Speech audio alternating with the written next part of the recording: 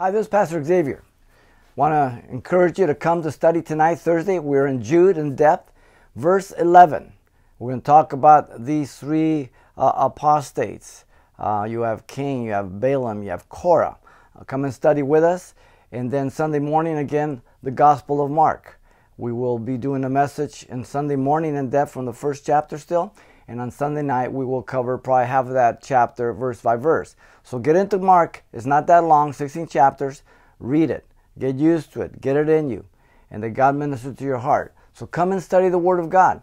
Tonight, Thursday, Sunday morning, Sunday night. Again, Sunday morning, we have 9 and 11:30.